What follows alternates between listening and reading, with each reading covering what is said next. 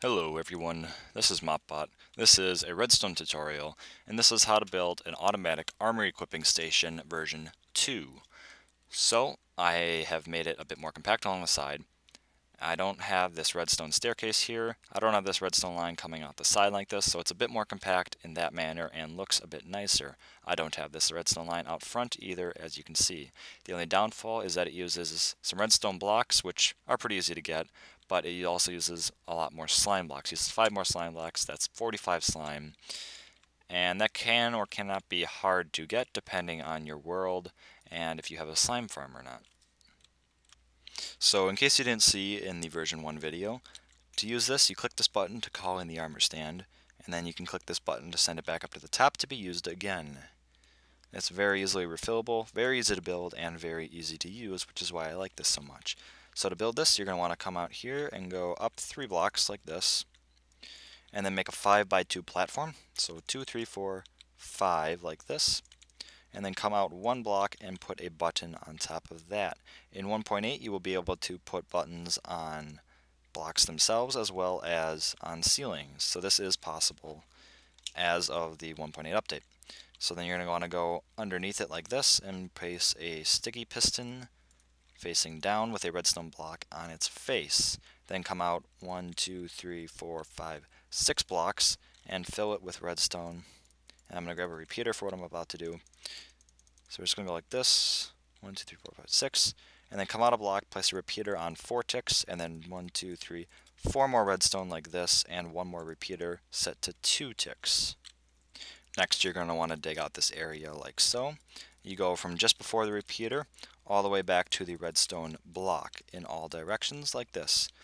Then you're going to want to find 1 block away from the wall that you just created, and dig down 1, 2, 3, 4, 5 blocks, and then you're going to want to do the same next to the redstone line that you have placed.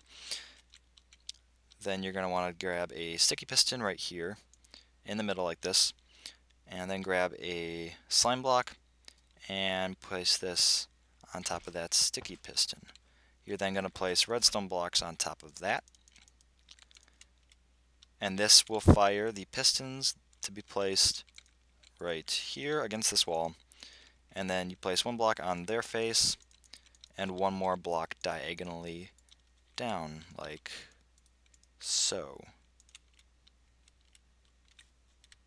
Then you're going to want to come over to this little channel you dug out and place a sticky piston facing up with slime blocks on top of it and 4 more over. Then you're going to want to come up 3 blocks from this block here, so 1, 2, 3 like that, and then out 5 blocks, and then glass on top of that. Now it doesn't have to be glass. I just use glass because it makes it a lot easier to see what type of armor you're going to be grabbing. You can place buttons along the blocks here, and then along the back you can take trapdoors and place them on the bottom half of these blocks. Your armor stands will then go on top of this. So now you're going to want to come out 2 blocks from the trapdoor and then go up 1 additional block and build out your 5 blocks, which is the same length as the glass and the trapdoors. You can get rid of those 2 blocks, and then you can go back 2 like this, destroy that middle one, and then make another line of blocks like this with redstone dust on top of them.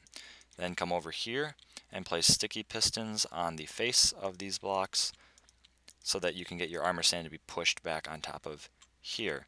And that is pretty much all the redstone wiring that you need to do. The very last step is just to place a redstone block, or sorry, not redstone block, red clay is what I'm using there, and then grab a redstone torch like this, and just make a little torch tower, very simple like this, and then 1 block on top of it to power this line.